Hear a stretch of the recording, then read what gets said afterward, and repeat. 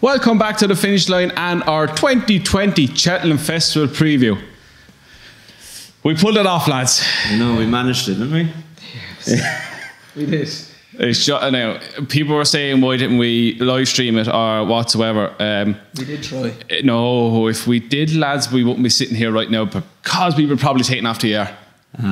Shenanigans all night. And even like having a chat with the lads on the panel, like everyone was saying, they're so much better live when you don't stream them because you can say whatever you want to say. Yeah, there's fors and against it. A lot of the lads that watch this would have liked it to be live streamed, but then what was said on the night wouldn't have been said if it was like. Yeah. Well, I would have said whatever I'd say. So would I, but look, I think if we do these videos and look, maybe next year, I think we're aiming for bigger and better things, aren't we? Yeah. So I don't know. It's looking good. We'll see what we can do next year, but maybe if there's 2 live previews, maybe, or one big one somewhere. The panel was good though. What? The panel was good. It was very good. Jane Mangan. Unbelievable. Jane knows her stuff. Unbelievable knowledge. Yeah. She got poor James from Ladbrokes up. Poor James from Ladbrokes got an awful time. Oh, he got everything he said. James was questioned. Poor James. He did James, let us know if you got sacked because the prices you were giving us were. James said it slipped that Jane asked him for 10-1 about Easy Land in the cross country, and James said yes. And then went, no. We said, only for Jane. Yeah, only for Jane. She was drawing pictures on our booklet at one stage, and we were talking about Paisley Park. And I was like, "You drawing me a picture?" She's like, "No, I'm just bored. Why is he still talking about this race?" I don't know who was talking at the time. It was like, Paisley Park is going to win. Can we not talk about something That's else? what I said. Yeah. Paisley Park next, put the microphone down. Look, we get to everything everyone said when we go through all the races. So let's kick off. Day 1, Supreme Novice Hurdle over 2 miles. So we prices from Ladbrokes are 5-2 Shishkin. How do I work this one? Oh, it's Tom. This is Tom's. I don't work it. There you go. Yeah. 5-2 Shishkin. 5-2 Envoy Allen, 3-1 Asteria Forlange, 6-1 Abracadabras, 8 Fiddler on the Roof, 9 Chantry House, and 16-1 Bigger the Rest. You've just read out half the wrong prices there anyway. No, when you got halfway down, you moved over. Did I? You got down to Abracadabras. Right, hold up. And you moved Correction. over to William Hill. Fiddler on the Roof, 7-1, Chantry House, 15-2, and 16-1 the Bar. This is why I should just go on to Ladbrokes instead of the other one. We should have just gone on to Ladbrokes for it, shouldn't we? So, there we go. This is why I run the show. I actually like what you're doing here, Tom. Andrew made that mistake there. Like, that wasn't your fault. Yeah, it wasn't. Let's see how many prices next to each other. There's loads. You'll be fine. You can see straight down the list. You can see what the value is. Then sometimes it's not with Ladbrokes. Sometimes it is with Ladbrokes. Sport John's a standout. I like this because now I know the best price for my outsider on this is with Ladbrokes. Ooh, good plug. Interesting. Right, go on. Shishkin, yes or no? I can't knock him. This is just there he opened this race. I think we've spoken about Asterion Forlange. We like him. Talking to the panel the other night, nobody seems to be worried about his jumping apart from me. So that kind of put that to bed very quickly. But yeah, no, I think he's got a very good chance. I love the way he gallops. I love the way he quickens up, and I can't knock Shishkin. I don't like Abracadabras. Fiddler on the Roof, I can see staying on for a place, definitely. Because I think you have to stay to go well in this. But for me, it's Asterion Forlange. Mm-hmm. I lay Shishkin all day. Nicky Henderson has an awful record in this. An awful record. The only horse he's ever to win it was Altior. He's never won it before that or after it. He buys this type of horse that just needs a bit of time and blah, blah, blah. He looks flashy, but I guarantee you he'll shit the bag once he sees the hill. He won't get past the Styria Forlange. There's talk that Kevin Sexton said if the ground comes up heavy, Envoy Allen is going supreme. Yeah, it won't be heavy. Your man said yesterday now that over next week they expect the ground to get a little bit better, so it'll be very good this afternoon. God only knows what's going to happen this weather though. It dries up so fast. It's going to dry up. There's not going to be much rain now. Yeah, but anyway, I'm all over Styria Forlange from this. I think he's going to get us off to a great start again. I have been, and I am all over Asterion Forlange. I'd lay Shishkin, said it in the videos, gave a few comments back to people. And hey. Last week. Where's the comments? Where's the questions? This is a Cheltenham video. It doesn't matter. No, we don't have time no for questions. No questions. questions. Time for comments and questions. Straight no kissing for Cheltenham. lots of people are on about you're dead right. Lots of people are on about the time of his race and all that, like, and the stats and blah blah blah.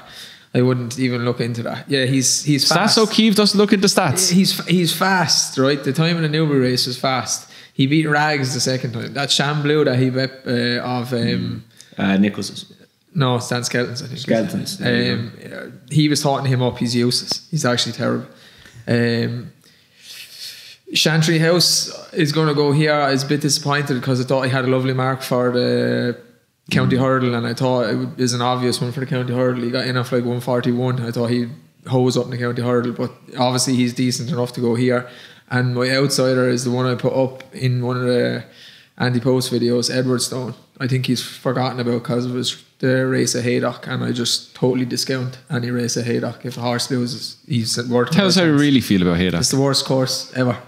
That's a horrible course. It's a horrible nearly course. as bad as watching Doncaster the weekend. Oh, Jesus. That was the worst. We had a fair few texts about how that was the worst weekend racing ever. I enjoyed it. It was one weekend I got to sit down. My car broke down. She Isn't went it off wedding always the dress way, though? dropping. I was sat down on my own, and that muck was on. I was terrible. And you know what? It wouldn't have been too bad if Newbury hadn't been called off. Well, it is what it is. I was watching Ridia or whatever it's called in bloody Saudi Arabia for most Stop. of it. 20 million for a race. Yeah, interesting. Anyway, Wonder where that money's coming from. Asterion for lunch for me and Edward Stone each way. Tom? I'll take Asterion for lunch. I'm not as against Shiskin as you are, though.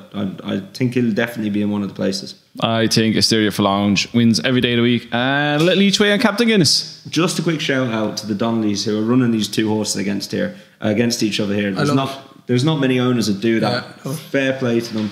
They've clearly left it up to their trainers, which, like most owners, really, really, really should do. Unless I should obviously listen to the owners and both the trainers, and both trainers are saying, look, they have the best chance in this race. So Willie Mullins came on, I don't know, it was at the race or Race UK, and they asked him about where's the train I want to go. The trainer said, do what you want with him.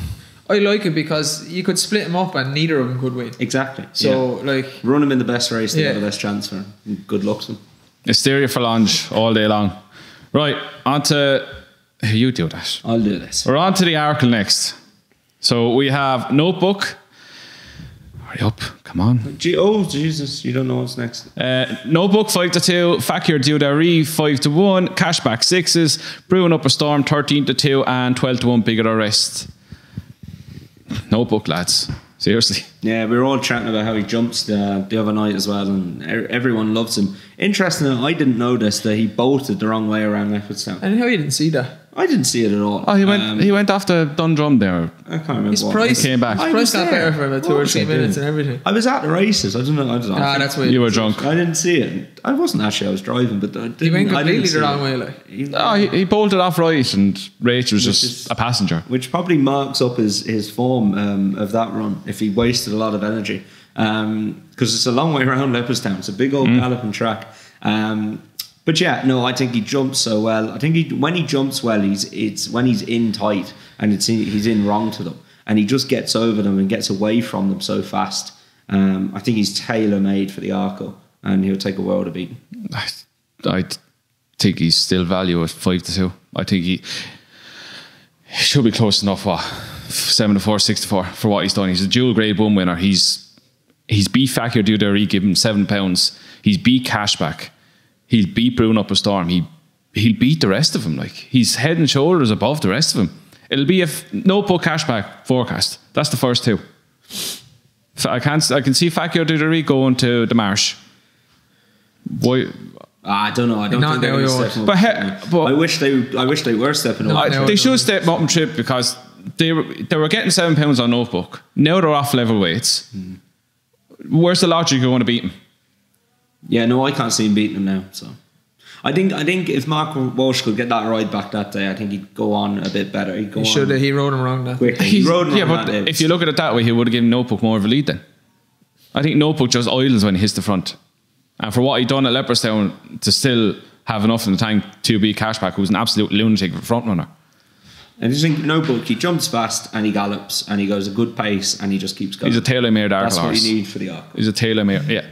I really respect Notebook, but I just don't think the Cheltenham is just never. We were talking even about Envoy Allen, which we'll obviously get on to. It's just never as easy as it looks on paper. Go back, your stats, man. Go back through the stats of this. How many favourites won this race? A lot. How many favourites have been beaten at Cheltenham? This race. I'm only on about this race. For me, I'm backing. Well, I haven't backed already. I won't back him again. Brewing Up a Storm. I haven't backed at better prices. So. I can't get this Brewing Up a Storm. I think he's probably about the best of the English, though. The race will be over for the time he gets started. He's very slow. I think he needs heavy ground to even be considered a place of this. Going so fast and then up that hill.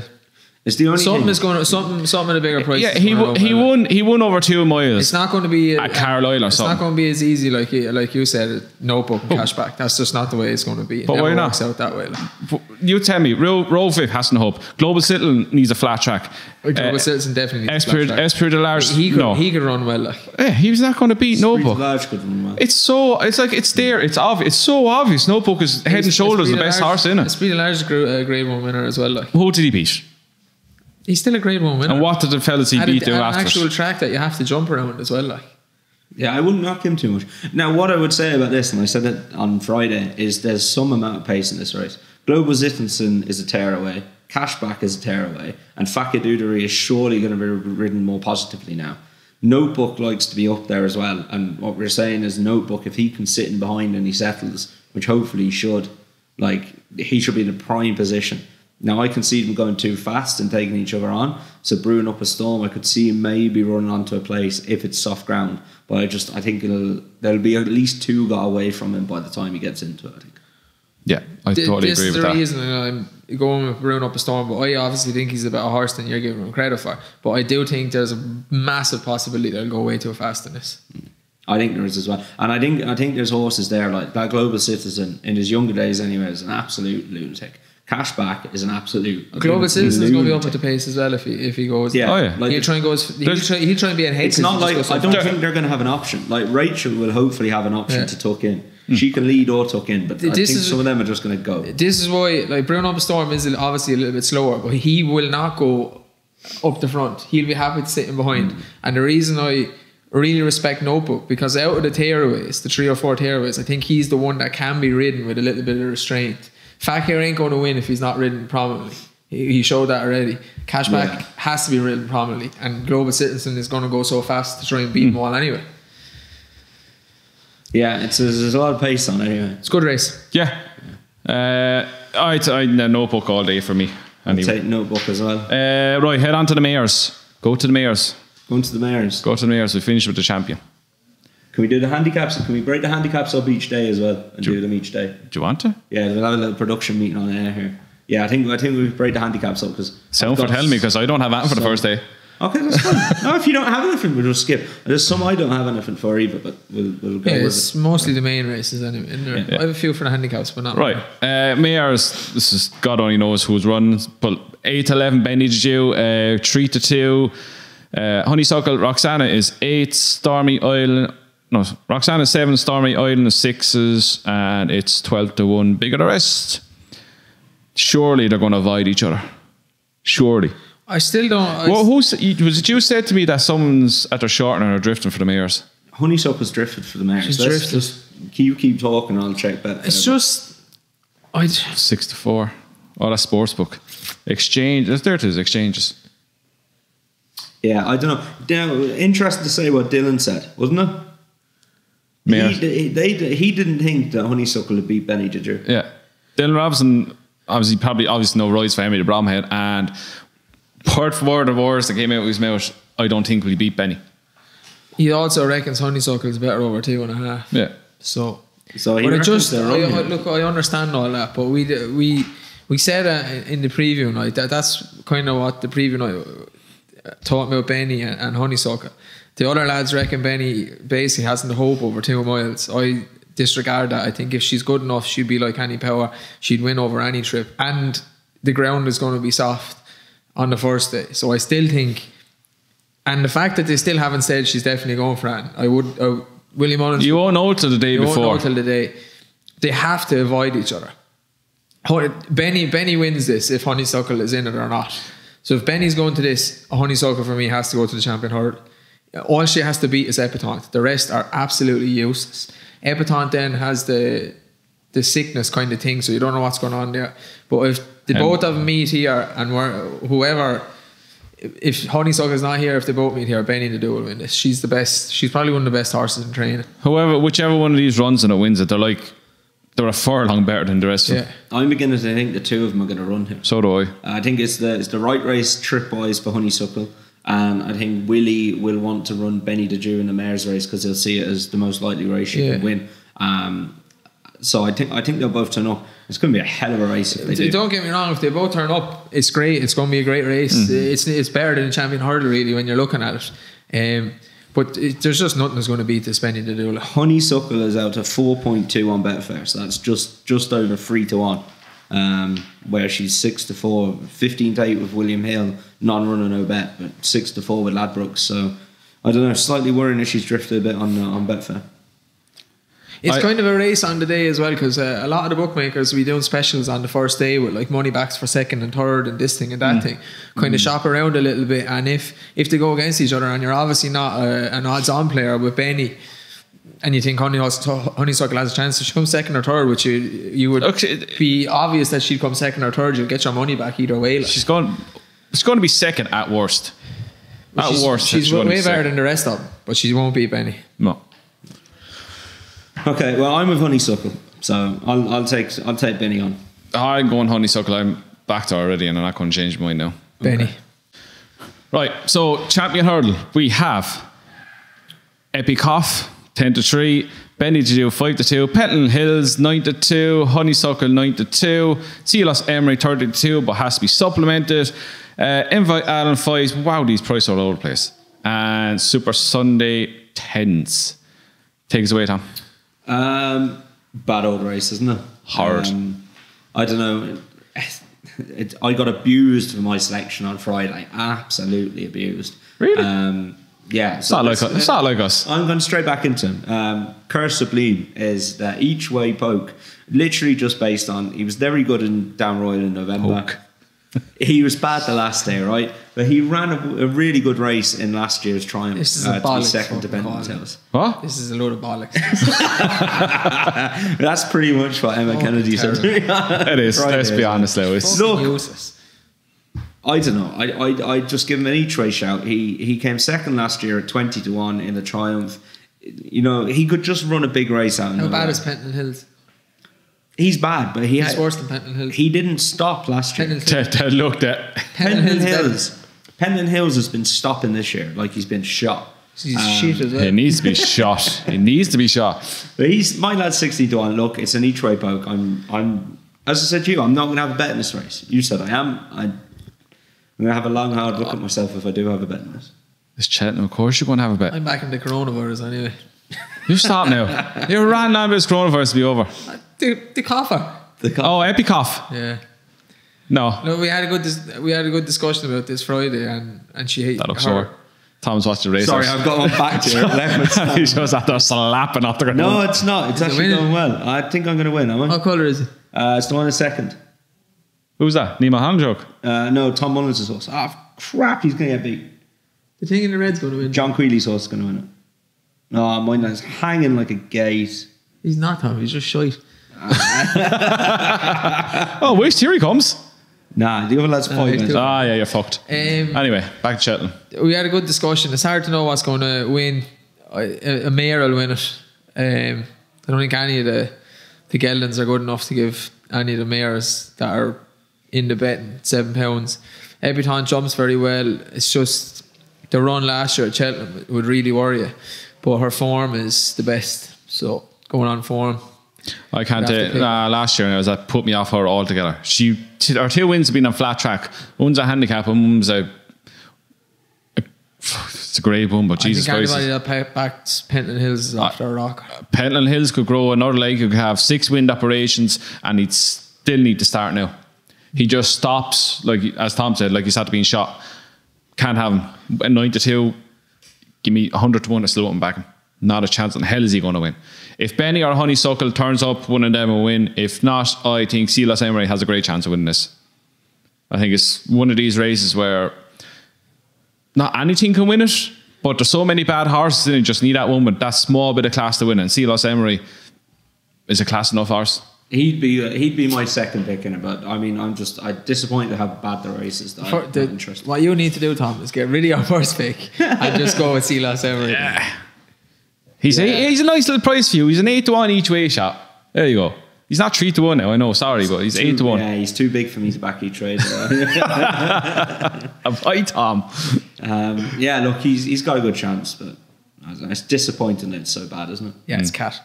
No, I don't think the two mares will turn up here. If they turn up, it's a hell of a race.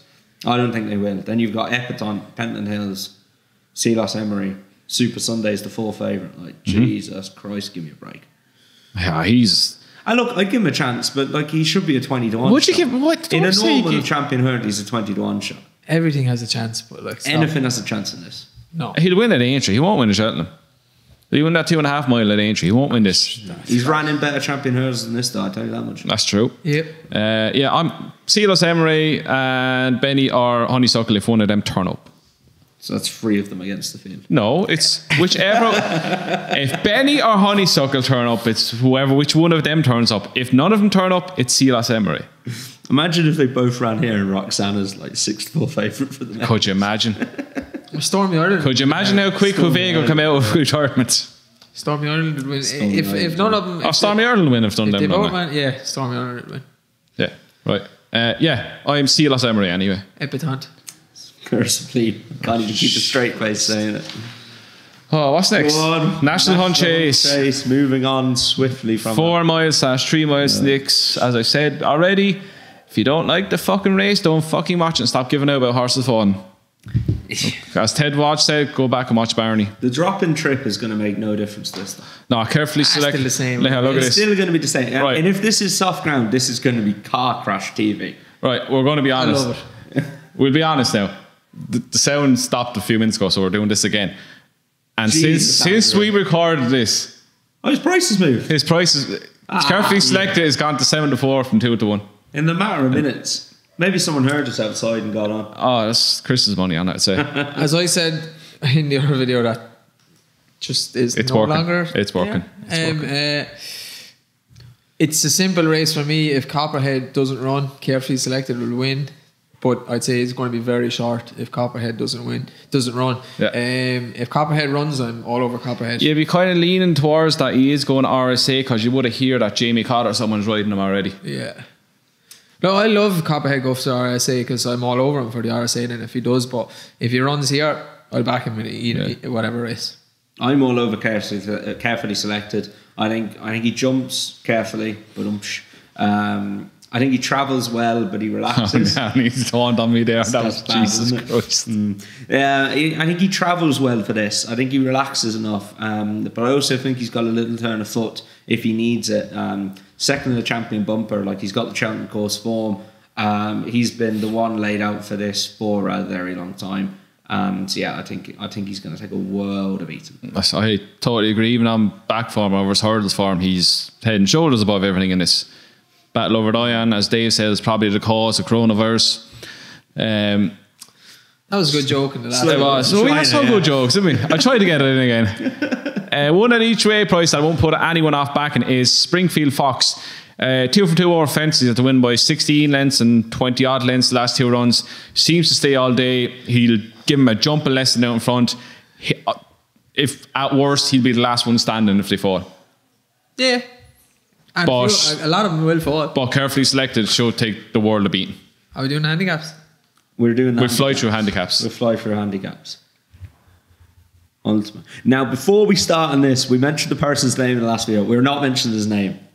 We are not mentioning the person's name. Because they could get in trouble for this now. They could actually get in trouble for this, so we're not mentioning their name. We didn't record on Friday. No, we didn't record on Friday, and people were able to say things, and this person only said something to be quietly so. All they have to do is go back in the video and see what was next to you. There are people either side of me, so no, we're fine. But anyway, Dave, you got fancy for this, who I really fancy as well. Yes, so. We all actually fancy him. We all do fancy. Yeah. He's running 2 Cheltenham Festivals. Second in the Martin Pipe, he should have won.